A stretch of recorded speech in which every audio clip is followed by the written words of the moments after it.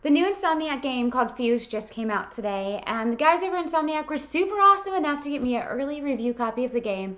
So I've been playing it through these past few weeks to get the review out day one for you guys. Fuse is a third-person shooter, and you get like all these different powers. Well, you don't get a lot of different powers. Each character, there's 4 different characters, gets a certain power that they specialize in.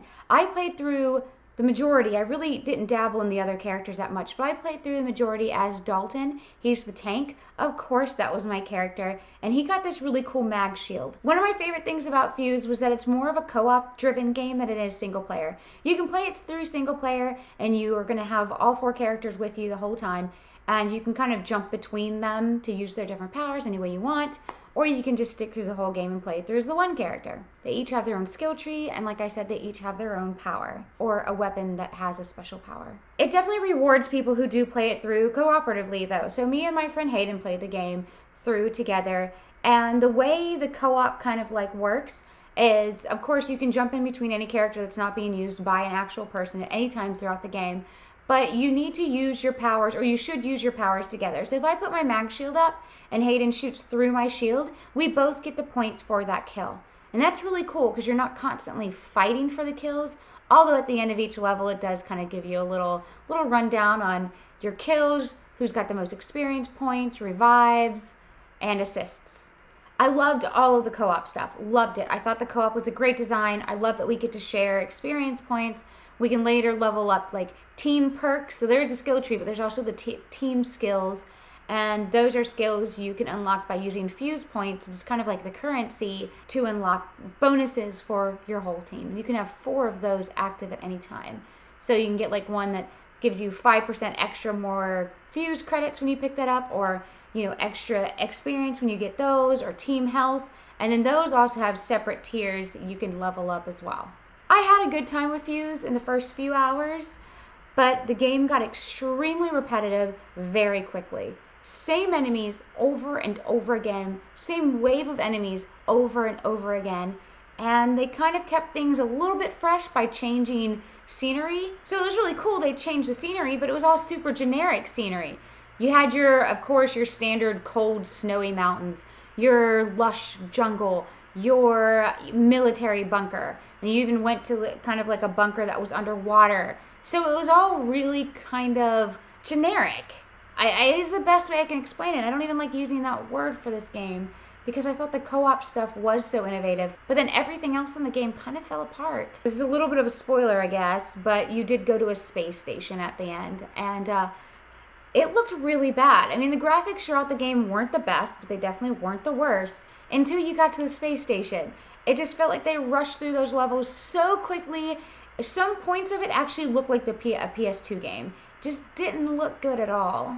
I really can't speak much about the story. The story lost me very, very early on. Very early on. It just was nothing I really was interested in. I did start watching the cutscenes. I was trying to pay attention to what's going on with the characters. But it just got convoluted and just kind of, I don't know, hard to follow because I wasn't interested.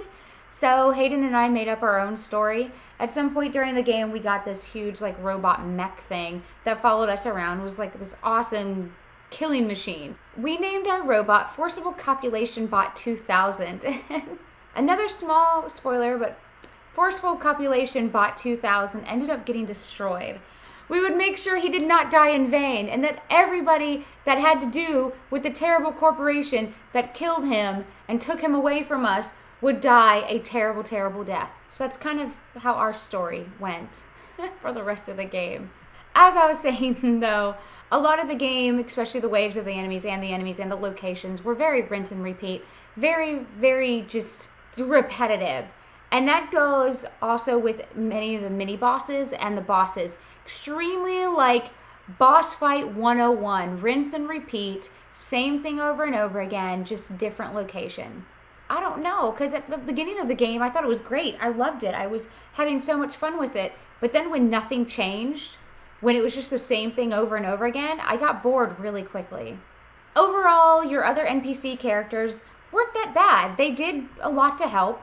One of the characters, I believe Izzy, had this power that you would have to unlock because you'd go into the characters, they wouldn't auto level up, and you'd level them up the way you wanted them to be. So we unlocked a power where she would throw like healing grenades almost, so she could revive us from a distance, and that was awesome. She was amazing with those. So the NPCs weren't super stupid. They didn't die a whole lot. Anytime I was down, 9 times out of 10, they somehow would become like indestructible, and they'd run through all this gunfire and were able to heal me without going down themselves. So I felt that the NPCs were pretty helpful. They definitely weren't stupid. I will give you a little disclaimer. We did not beat the final boss. A few hours in last night when we were playing, and we're going to complete the boss, and it was going to be great and whatever. We wanted the achievements. But the final boss level was everything you should not do in a final boss level. It was the most repetitive rinse and repeat boss level I've ever played. But the other thing that was really frustrating was the boss went through waves. First you would kill, like take down his shield, then you would drain his health, then something would happen, cutscene, his shield and health were back. Drain his shield, kill his health, cutscene, all of that would be back, and you would go through 3 waves of that. I know, that's really boring, especially when his health your weapons do so little damage, just like picking off health and just, okay, roll, attack, dodge, shoot, shoot, shoot, roll, attack, dodge, shoot, shoot, shoot. Try that for 3 freaking long waves. The worst part about it though, is if you died, even in the last wave, there was no autosave or checkpoint in between each wave. If you died, all the way back to the beginning, to the very start of the boss fight. It was the most frustrating thing I've ever been through. Definitely, I'd say, in this year of gaming, it was the most frustrating part for me. We couldn't do it. We lost our will to carry on. I wanted to have beaten it for you guys because I don't like reviewing games I haven't finished. But it was the final boss level, and I had no idea what was going on in the story. So it's not like the ending was going to play a big part into what was going on. For me, at least. I just couldn't do it. That boss battle became a point to where I just didn't want to play anymore. And when a game stops being fun, for me, that's when I know it's time to cut it off. Unfortunately, Fuse started off really, really well. It very much quickly became repetitive. It overstayed its welcome, and it's not a game that I will probably be playing again. I do know that Fuse does have kind of like a wave-based multiplayer part of it as well, called Echelon, something like that. I did dabble with that in a press event. Everything in the multiplayer section with the wave-based, I feel like I just played 8 hours of that in the campaign with just change of map, same wave of enemies. So I really don't have an interest in playing the multiplayer section. But if you're still curious about the game, I did put up a Raychul plays of the first hour of Fuse, so make sure you check that out as well. So yeah, anyways, let me know in the comments what you guys thought of Fuse, if you're checking it out, if you're going to rent it, if you've already bought it, let me know.